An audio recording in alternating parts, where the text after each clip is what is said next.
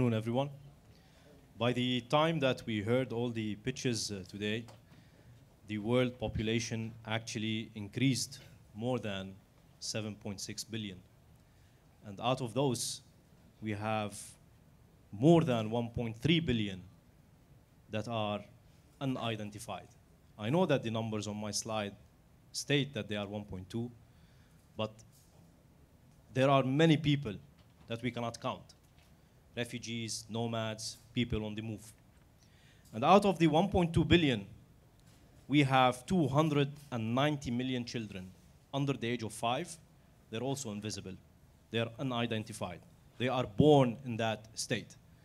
If you were here last year at the Blockchain Innovation Conference that was hosted by Vincent in KPMG, this number was 260 million. So it's obvious that the problem is continuing and is growing. And if we think, well, we are here for the money, we don't care for the children, there is also an amount of money that you guys are losing when you donate to NGOs that are taking your money and doing their projects. And this annual loss goes approximately to $10 billion. Now, the consequences, again, beyond that, children will not go to school and they will not get their education and they will not get their passports. But there is a bigger problem when such communities ask for refugee in Europe, for example. We are not able, as a Dutch government, to identify them. So how do I know this? Because actually I'm one of them. My name is Tey. I'm co-founder of Tykn.tech. I consider myself to be an expert in the refugee case because I'm Syrian. I'm born in Kuwait. In 1990, the Gulf War erupted, and I lost my birth certificate. So I consider myself lucky to be born with a birth certificate and lose it at a later stage. That's why on my driving license, it's written I'm born in Onbekend. And this journey in the Netherlands taught me that the problem of identity cannot be solved by one startup or one idea or one technology. And we need actually you in this room, developers, investors, and strategic people to help us in our quest.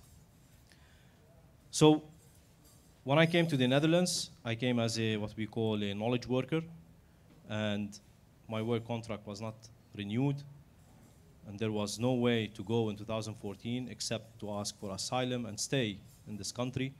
This is where Tykn started. Thousands of hours of validation from myself, from my personal experience, from all the refugees who lost their birth certificates, land titles, academic certificates. Tykn was born. Tykn in Japanese means supreme authority. We use the supreme authority of blockchain technology to say that certain events have happened in a period of time and validate, authenticate identities. So we build the Ana ecosystem. Ana in Arabic means me.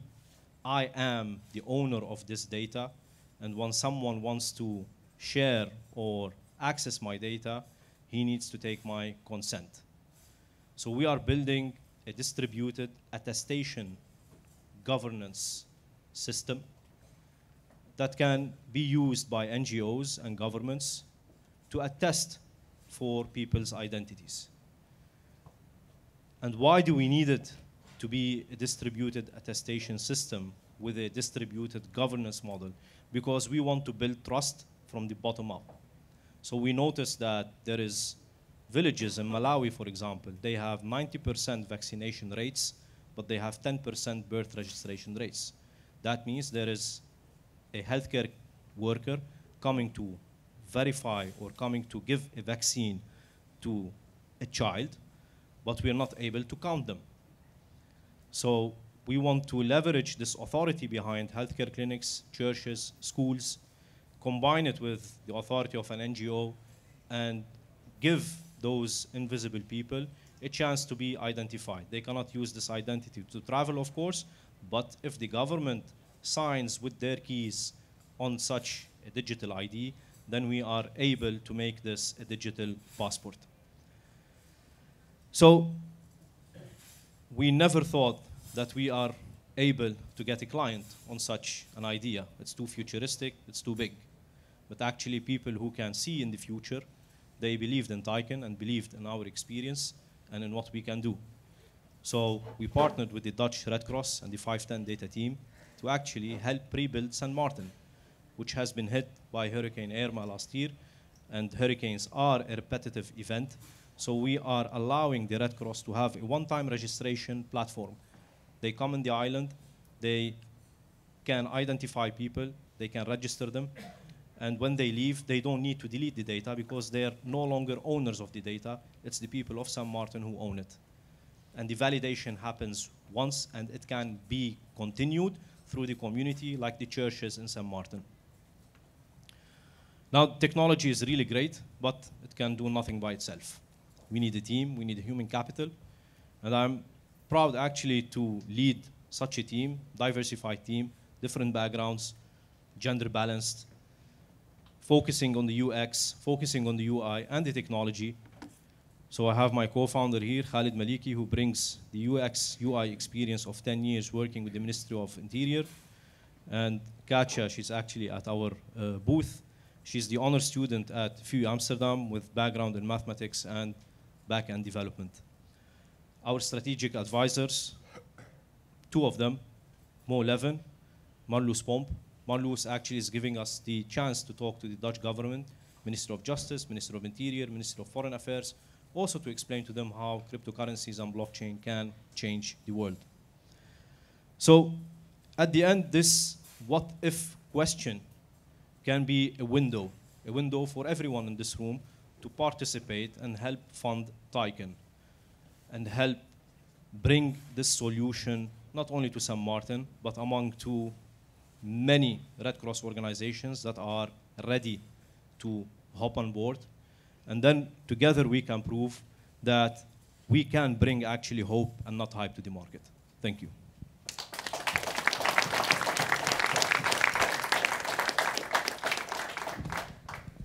Just wondering if you have any questions from the audience?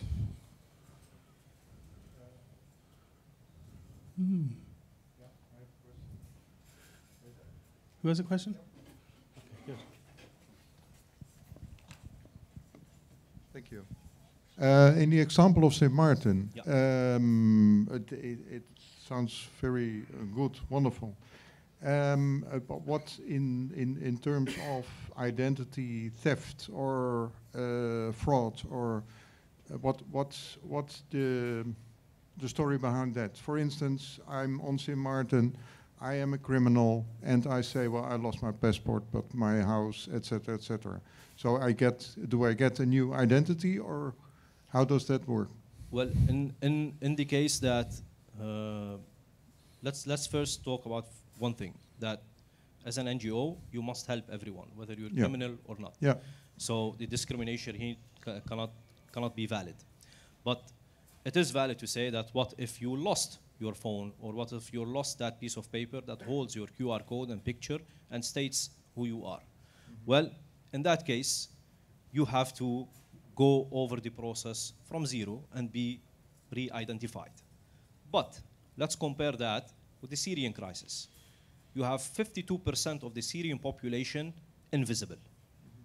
I thought I was the only unbekend guy in the Netherlands. I was happy pitching it. But I think next year, many people will be standing here and saying, yeah, we're also unbekend. Why? Because the root of the cause in identities today is centralization. UNHCR is doing a project in with the WFP in Jordan. And they're using iris scans to also use blockchain and help refugees. But again, they're using a centralized system. So even today, the blockchain startups that are working in identities, they're falling in the trap of centralization again. We decided to take a route that is very difficult to solve. We're not saying we are doing a decentralized identity, we're just distributing this data or this verification. So back to your question, you will be the only guy maybe in the island or with few others that have lost their IDs. as a humanitarian requirement, Red Cross is obliged to delete the data when they leave. And how hurricanes happen today and natural disaster and wars on a repetitive pattern, that means Red Cross, every time they enter St. Martin, they have to re-register the whole population again. So what we're telling them is, let the users register themselves. We leverage the community to give at least an extra percentage of verification, and you guys are an authority. You can give this high level certainty of this person, because also NGOs, they work with local communities. So there is a collaboration here. Yep. The only challenge now is how are you able to achieve governance on what are you registering in your block and how many blocks are you issuing and what's gonna, all these technical things. Similar to the first startup that pitched, we're also using a delegated proof of stake governance model. But why did we choose that? Because we want the witnesses, we want the treasury, we want the auditors, we want the validators all to participate in such a system. How will you pay them? This is where the token model comes, and you incentivize all these players to behave properly in such a network. Similar to how Bitcoin mining happens. If you mine against the chain, you will not get a reward. So you have the chance to issue fake IDs or issue wrong names. But if this is a repeating process and the community is noticing that, then you're simply kicked out of that authority that the community gave you to represent your people. Thank you.